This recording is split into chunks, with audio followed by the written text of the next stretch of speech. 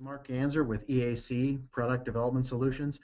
What I wanted to talk about today is the pattern option in Creo Parametric. You've got a trade-off of speed versus power that I'd like to explain. You see the pattern option in the pattern dashboard. Under the Options tab, you can see you've got General, Variable, and Identical. Well, what do those mean? Pretty simple. The more power you put into a pattern, the slower it'll be to regenerate. Identical will take each instance, make it geometrically equal, and create them that way. Variable, you get a little more power to it. Instances can, in a sense, fall off the model. General, you've got the most power of all.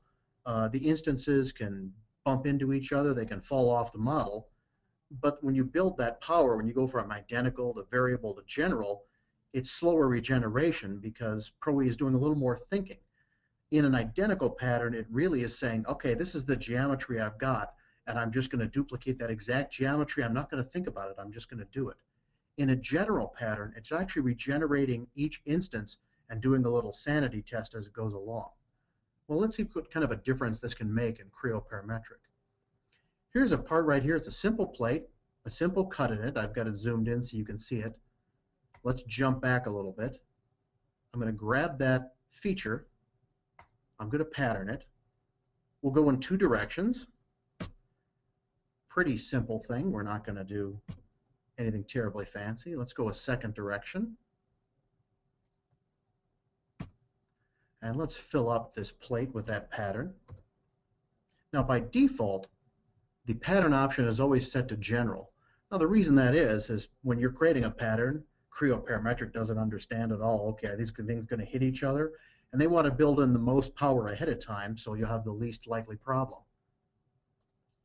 So let's kind of flip out the stopwatch here and see what kind of a time we get. Let's say go.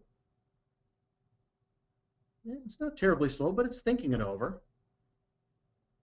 Got a little bit of time there, and what it's doing is deciding each time it makes an instance, okay, is anything hitting another instance? Is something running off the model? Is there any interference at all? So it's doing all that kind of math. So while not earth-shattering, you can see this is taking a little bit of time.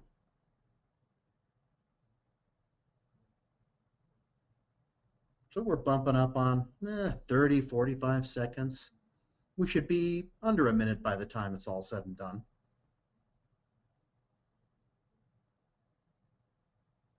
It should come with a Jeopardy theme, don't you think? All right, so created the pattern of that cutout, fine. Nothing exotic, nothing earth-shattering there. Let's see what happens to the same geometry if we do an identical pattern.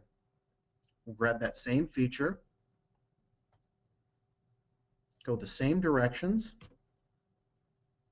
same number of instances. Let's go a second direction, just like we did before. Fill up the plate. One last thing we're going to do now is we're going to say, instead of going with that general, let's go identical. Because I know all of these things are geometrically the same. I know they're not going to hit each other. I know they're not going to run off the model. Now let's see how long this takes. 45 seconds versus what, about 2 seconds? Now, a lot of times when people run into problems where they say, really, I'm having terrible problems regenerating large assemblies, a lot of times that boils out to regenerating a lot of little models that make up that assembly.